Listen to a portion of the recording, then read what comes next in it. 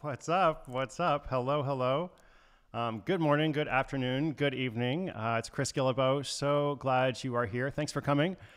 This is day 2 of an all new series. Let me know if you can see me and hear me. I'm still learning as I go. Day 2 as a YouTuber.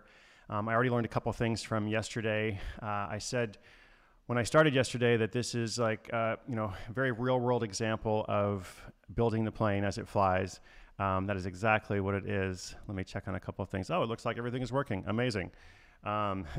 Yes, an example of building the plane as it flies.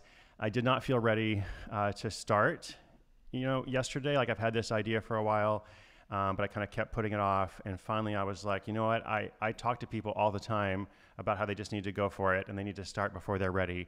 So I should do the same thing, right? And the same thing this morning. Today is actually the very special day, which I'll talk about in a second.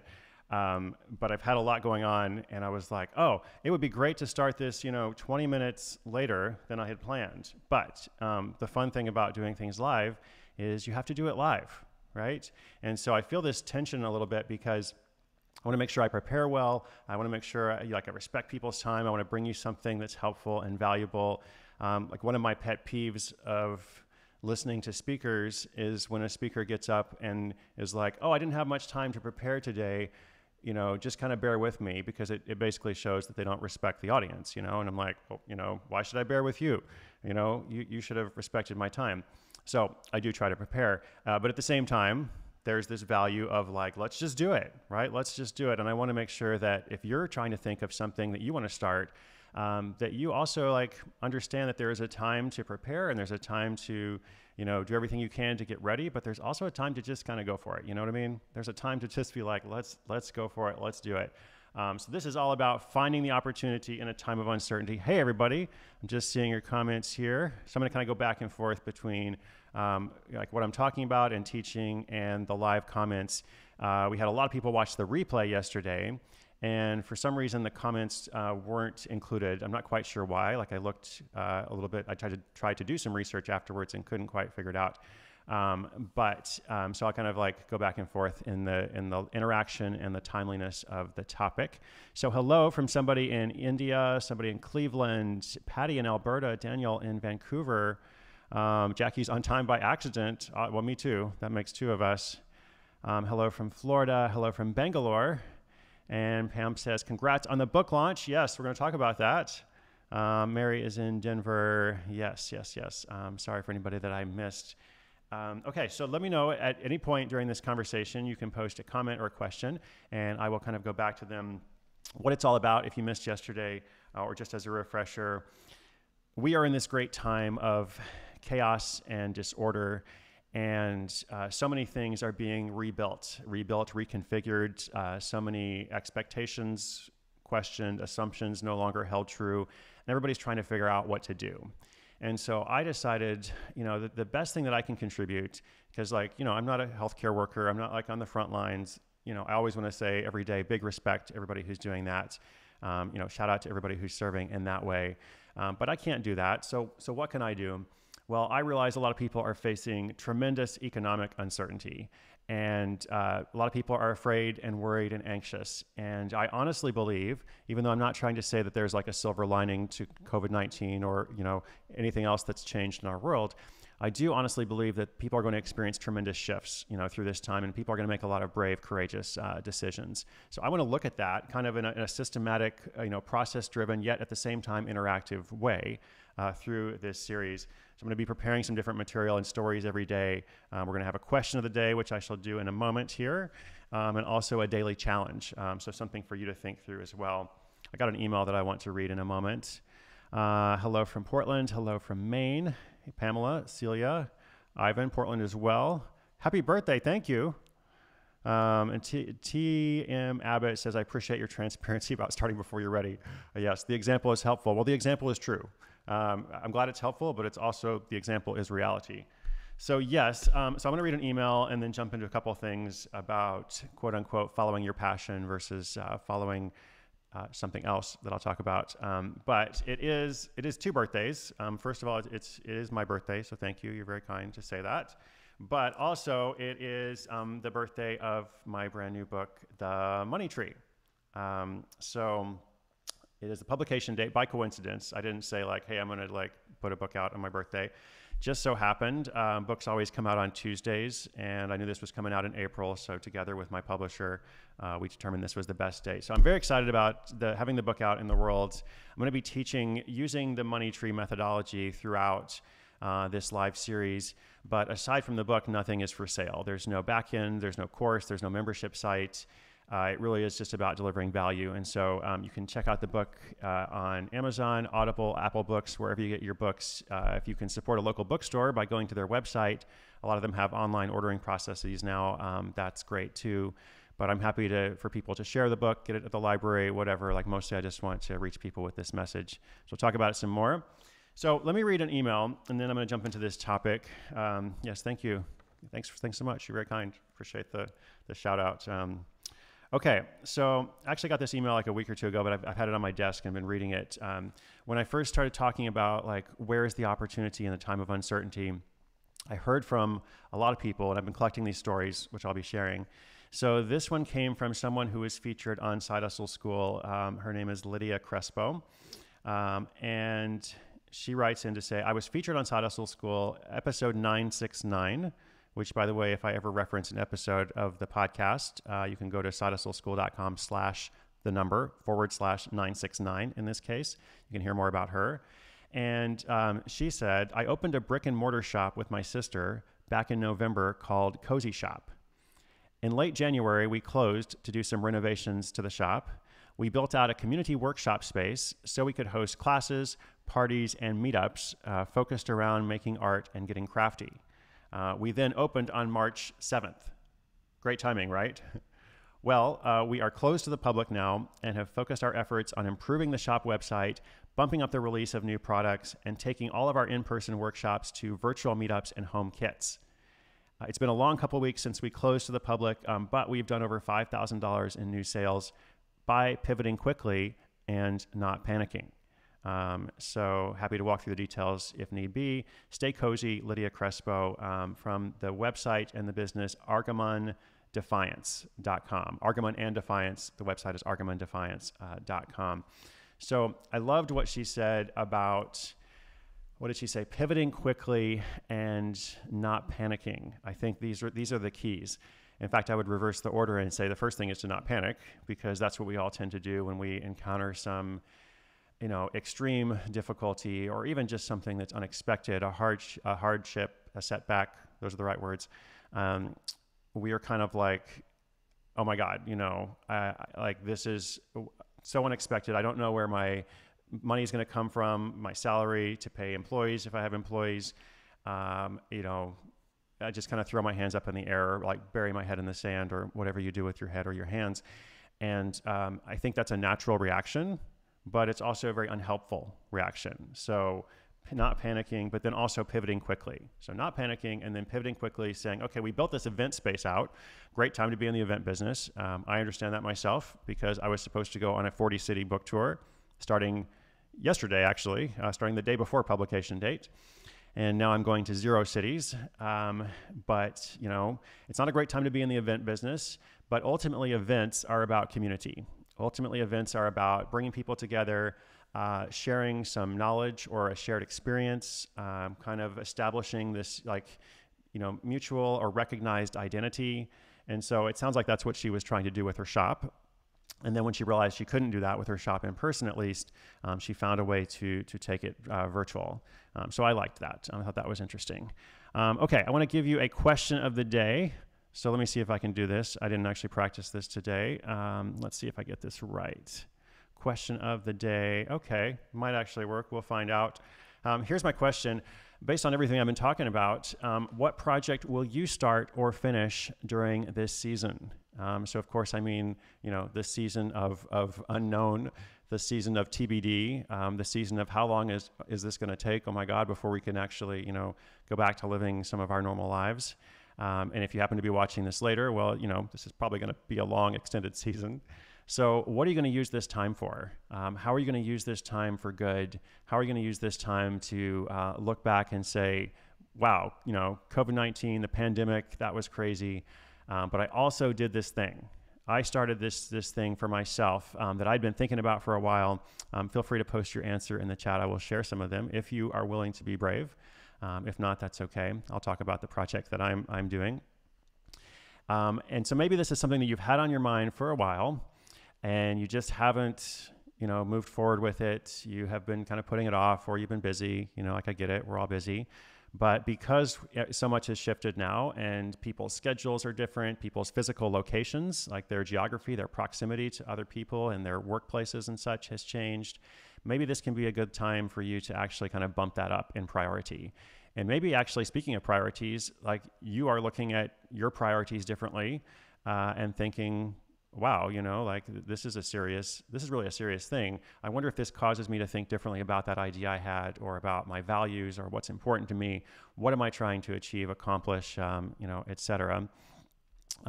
And maybe that will give you a little bit of a boost. Now, I also said, what project will you finish during the season? Because it could be something that you have actually started and you've been working on it very slowly, but this is the time for you to actually get over the hump of whatever piece of it, whatever task or project, as part of it has been holding you back. So what project will you start or finish during this season? It could be a side hustle, a new business. It could be something in the arts. It could be something with music. It could be some kind of nonprofit or charity work. Talked to somebody the other day who is, I need to get a picture of this. I'll do this tomorrow or the next day, who is making handmade masks. Like I know a lot of people are making face masks, but she was making some really beautiful artistic ones and selling them using Facebook and some other platforms. So very timely, but also making art and finding a way to contribute. There's a charitable element to it as well. So what project will you start? Let me read a couple answers here. And then I want to talk a bit more about this topic of not following your passion. All right. Yes, thank you again for the birthday wishes. Vin from Mantra Medallions here. Have a question. Let's see. I run an online community for people on a diet, specialized diet. I'm interested in monetizing, but I don't want anyone to feel like they don't have access or information they need for that. That's a great question. Let me come back to that. And if for some reason I forget, because I can be kind of ADD, feel free to post just a little reminder before we close it out. That's a great question. All right, Jackie R is starting Gourmet Cake Pops. Gourmet Cake Pops. That's great. I'm a big fan of those. A fan of cake pops in general. I'm sure gourmet ones are delicious. Neha is learning Spanish. Sergio is a new website about teaching others how to design websites without code. That's a huge need, tremendous need. So many people want to start websites these days, but lack that technical skill. And then Vin mentioned a little bit more about that project. Oh yeah, which I'm going to come back to. Nikki wants to relaunch a productivity app that I think would be particularly appropriate these days with everyone working at home. For sure. Thanks, Nikki. By the way, everybody, Nikki Hajal is my genius web developer, my longtime friend that I've been working with for more than 10 years. And all my different websites, well, all the good ones, all the ones that have really thoughtful design and development, he has built those. We are actually working together on a project. Part of my project is this online book registry where people will be able to buy copies of The Money Tree for anybody else who's in financial need. And my proceeds are going to go to charity. There's a whole thing about that. So we'll share more about that with you soon. Should be ready in beta in the next few days. Ivan is starting a podcast called The Science of Birds. Awesome. Finishing building a website associated with the podcast. I've done several side hustle school stories about people who are really into birds, and there's all kinds of ways to monetize things like that. People often underestimate the kind of projects that you can make money from. Josh is writing an ebook on accounting and finance for small business owners to better understand and drive their business. I'm going to say this name wrong. I'm sorry. Sharma is the last name, the surname. Run 5 kilometers, 100 days. That's awesome. Very cool. Daniel's my app development project that I came up with in December. Just started recently, but you got time to sink your efforts into it. Wonderful. I'll read a couple more here.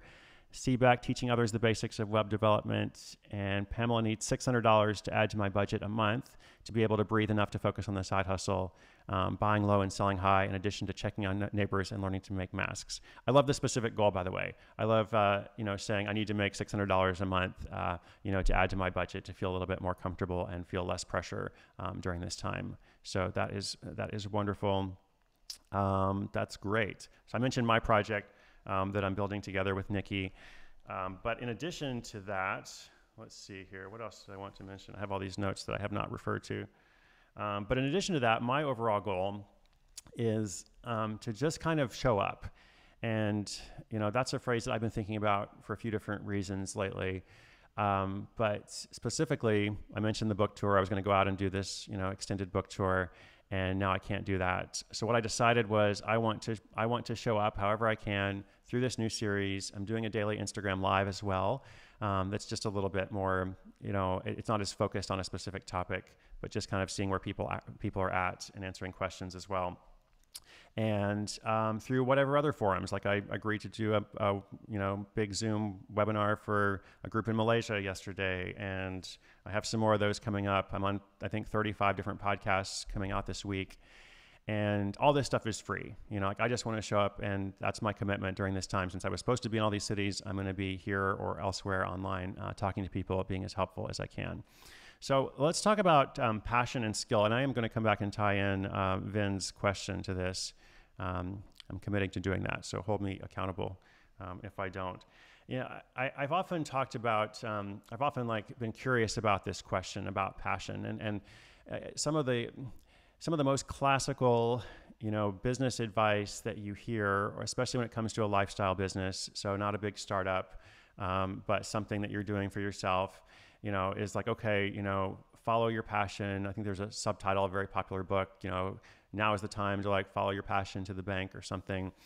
And I've always thought it's a little bit problematic, because it's true that in life we're going to be the most successful and probably the most motivated when we're doing something that we are excited about. And I also believe that, life is short, just to be very real, as we're seeing in lots of ways. And you might as well spend your time on something that you enjoy, because there are a lot of different things that you could spend your time on.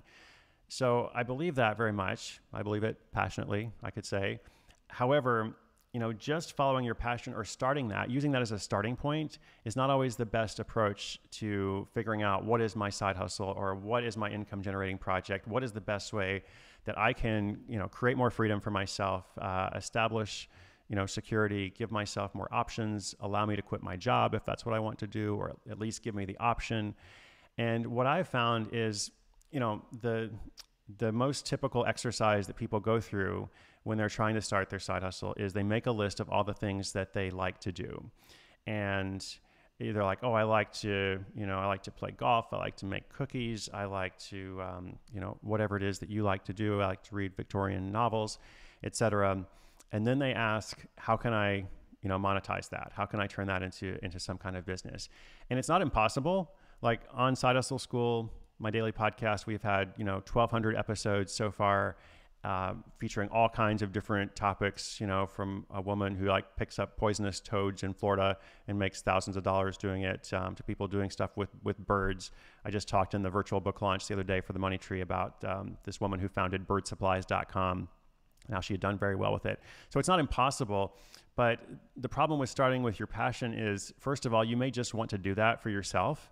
You may not necessarily want to turn, golf or cookies or, poisonous toads, I guess that's a stretch, into your actual business. You may actually find you're not enjoying it as much. Yeah, that thing that you did for your passion was your escape. And it's okay to do something for an escape. It's okay to do something for art or for love or just for enjoyment or for yourself, So that's the first thing. Because again, life is short. Not everything has to make money. Not everything has to connect to a monetizable project. But then second, let's assume that it is your goal, to do this, to create that kind of monetizable project. Second, not everything that you are passionate about is going to be interesting and marketable and valuable to others. And I think that's really important to think about, because ultimately what you want to do is combine something you are passionate about with something that's valuable to other people. I talked about this a lot in the $100 Startup book I wrote, also maybe 8 years ago or something. What you're looking for is convergence. You're looking, for the convergence between this is the thing that I love to do, and this is the thing that other people value. And so sometimes it can be more effective to get to that point. Instead of focusing on your passions, focus on your skills. Focus on what you are actually good at. Focus on all the different skills you have acquired, the different knowledge that you have gained, the experience you've had, whatever education you've had. If you went to college, whether you went to college or not, like however far you got in the educational system, the non-traditional educational system, like if you've been watching stuff on YouTube or on Udemy or Creative Live or LinkedIn Learning or, wherever you have acquired additional knowledge, thinking about those things, making a list of those things. And then thinking about, okay, what do I do for my job? And what do I do for my job? Like both the hard skills and the soft skills. When I say hard skills, I mean like, okay, if you're an engineer, then you have acquired, certain programming languages perhaps, or certain way of thinking. If you're an accountant, then obviously you have like these financial accounting skills. But the soft skills are often just as valuable, and we'll talk about that in a separate lesson. But soft skills are like, I'm really good at follow-up. I'm really good at productivity, Nikki mentioned earlier. Now, productivity is a great example of something that you're like, well, I'm really passionate about productivity. A lot of people value that, so there's a lot of opportunity for convergence there. And a lot of people have, built really successful side hustles and businesses out of it. I was thinking in particular of these guys I know. I think they were originally from New York, but now they've expanded elsewhere. They started this business called Cave Day, which was originally just about them, like these three guys, I believe, who just were all frustrated at their lack of progress in different things. And they decided to start a day where they came to one of the guys' apartments and they put their phones up, they threw them in a basket by the front door, and they turned off the internet. And then they spent the whole day just working on a project. And then they started posting about this, and other people were like, I want to come and have a cave day. And so then they got some catering. They turned it into a whole event, and now it's more of a thing. So productivity, your interests, other people's, what they find valuable, what is marketable. Let's see if there's any comments here. And I'm going to come back. I have a couple more things to say about that. David, what's up, man? How's life in New Jersey? He says, wise words. I have a friend who loved baking until it became her side hustle business. Yes. So you may love baking and you may love baking for a business, but you may not. So make sure you think about that. Tina says, I want to start offering my shiatsu clients stretches, exercises, meditation, self-shiatsu, and other support they may need at this time. I'm so glad you're doing that. It's really interesting how many things can become virtual or digital that we would not have expected, right? It's also like the world of remote work, how so many companies and bosses and employers thought it was impossible, for their workers to be able to work from home. And now all of a sudden they're like, oh, actually they can. So the same is true with exercise. For a personal training is a great example. You have to be in the space with your personal trainer, or do you, right? Now there's this huge boom in home exercise, virtual workouts, virtual yoga classes, Peloton, other companies like that are doing very, very well. I talked as well about in the Creative Live class I taught last Saturday, I talked about a woman who does online belly dancing classes. Belly dancing, she had workshops, now she's got virtual bundles.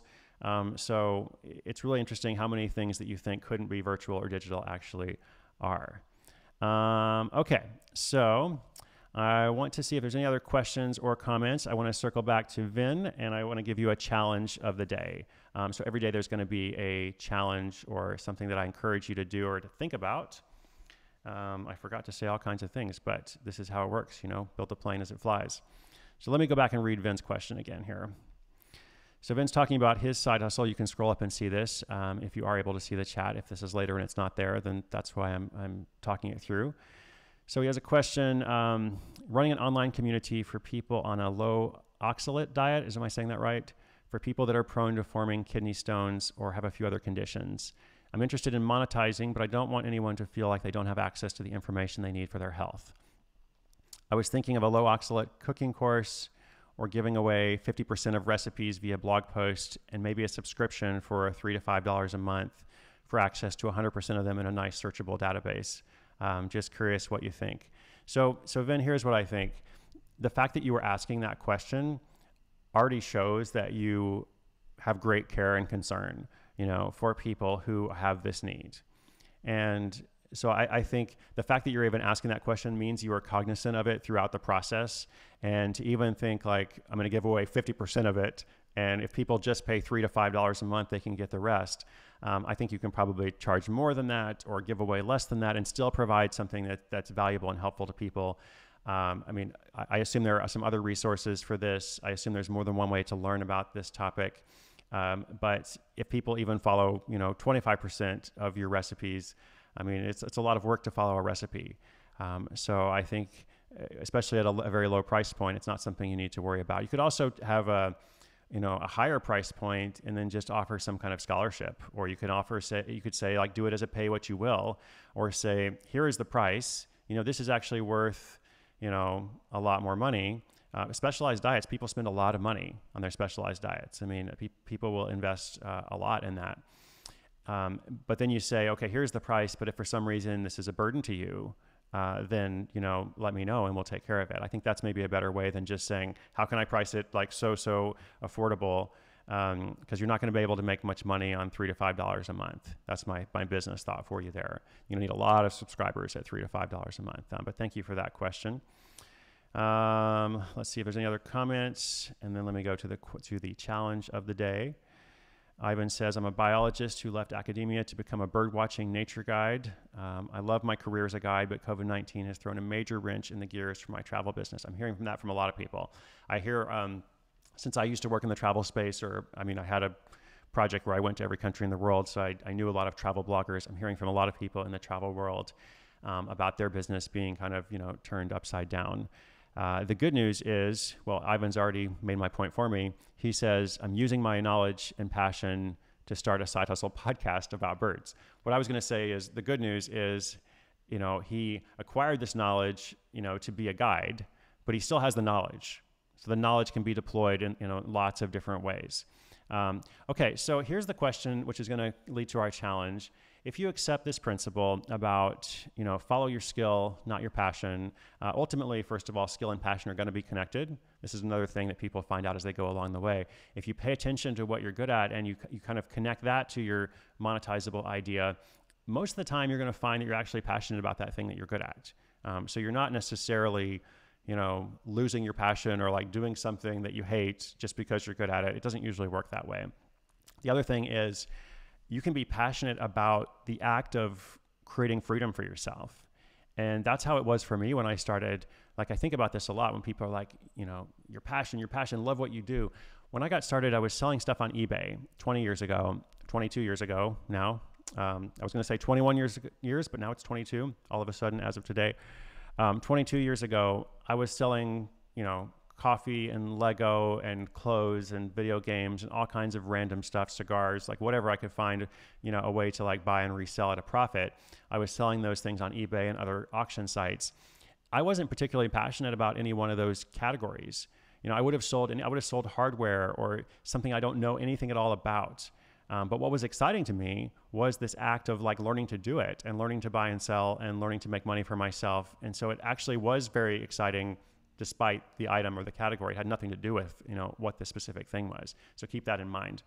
So here is our challenge. Let's see if I got this one right. Put this together very quickly before we started.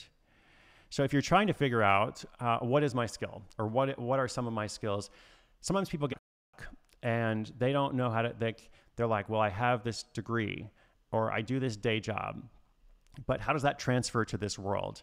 And so this is what you can do.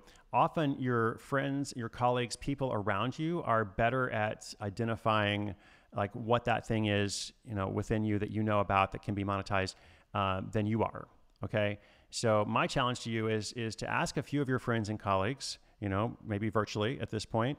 But obviously we're all in touch with people through social networks, through texting, through whatever else, just go to them and say, hey, I'm trying to figure out, a way to start something during this time. It's not going to be unusual. They're probably trying to do the same thing. Do you have any input on me? What are my skills? What do you think that I'm good at? What do you think that I am particularly good at? Like there's all kinds of stuff I'm not good at probably, but what is that thing that I'm good at? You can also think about if you have a job that involves collaboration with people, think about when there's a meeting and people are assigning different tasks and they're like, hey, Ivan should do this thing. We've got 5 things that need to be done. Tina, needs to do this thing because she is really good at X. So that's often a sign that people are recognizing a skill. And then related, if there's a topic that people are always asking you about, then this is also like a sign that you are this authority in some space, and that there is demand for that information or knowledge. And a lot of the projects that we featured on the podcast and in my books have come about from people just noticing that and realizing like, oh, I never thought that, this thing that comes very easy to me is actually difficult to other people, or this thing that I thought was very random and like I was the only person interested in it, there's actually a lot of other people interested in it too. So this is a good starting point for people. Don't follow your passion, think about your passions, but think about what you're really good at. And my encouragement to you is to ask your friends or colleagues, for a couple of those ideas, and let's see what we can do with it. Let's see what we can do as we build and go forward. So let me share as well before we wrap up the creed. This is what it's all about. First of all, I should have said at the beginning, I'm doing this every single day. My name is Chris Guillebeau. If we haven't met before, I'm doing this every day, every weekday at 9 a.m. Pacific, 12 p.m. Eastern. We're going to talk through stuff just as we've been doing. As we go forward, I'm going to share some more specific stories, emails I get and such, and teach more in depth on these topics so you can kind of figure out what can I do for myself? How can I find that opportunity in the uncertainty? Do me a favor and hit the thumbs up button if you don't mind. If you're watching, that would be so awesome. That just helps YouTube and the algorithms and such. You can also subscribe and click the little bell and you'll get notifications when I go live. Everything here is free, as mentioned, and ultimately here is what it's all about. 3 things. One I just talked about. With uncertainty comes opportunity. In this time of trial, chaos, disorder, everything is upside down. This also presents opportunities. And whenever there is progress, some people are harmed. Like there's always winners and losers. So if there's progress and people are harmed or industries are harmed, et cetera, the same is true for disruption. Disruption has lots of negative adverse effects, but yet some people or some industries will benefit. So you want to ask like, how can I benefit? How can I, adapt, pivot, switch, et cetera? Number 2, nobody will care as much as you do. Ultimately, you're the one who's going to have to take action, even if you have a good job, even if you are feeling comfortable and not feeling the financial pressure that I'm talking about. Well, you're the one who has to build that security for yourself. Nobody will be as invested as you. And then last but not least, you can do more than you think, which is, by the way, let me see if I can go back here. This is very much a key theme of the new book, The Money Tree, which is now out. I'm like, where's the money? Oh, here it is. Okay. Which is now out in stores, although stores are not out. It's weird. The book is out in stores, but stores are not out. However, it is available on all the online retailers, Amazon, BN.com, Audible. I recorded the audiobook myself. Of course, there's Kindle version, etc. Apple Books, if you like that, Google Play Store, and you can support a local bookstore if you know their website. You can order directly through them. So the book is a story called a story about finding the fortune in your own backyard. And you can see I have a money tree here, by the way. Actually, it's over there. I mean, it's meant to go with the book, just in case that's not obvious. It's a story of somebody who's trying to navigate all this stuff, and it's meant to be like entertaining and enjoyable. And so you don't necessarily, read it to like acquire a bunch of lessons, but you will acquire some lessons and they'll kind of sink in a way that's different from reading a how-to or a business book. So if you know somebody actually who is struggling during this time and trying to figure something out, then this would be a great gift for them. And as I said, this is the only thing I'm promoting during this whole time. I want to show up and do everything I can to help people for free. So thank you so much for coming on. Just a quick little look here. Yes, thanks so much. You're all so kind. You are amazing. It's the birthday of the book and mine as well. But thank you for sharing this space. Let's keep collaborating together. We're going to co-create this process as I go every single day. So thank you for your questions. I'll be back again tomorrow, and I hope you will join me.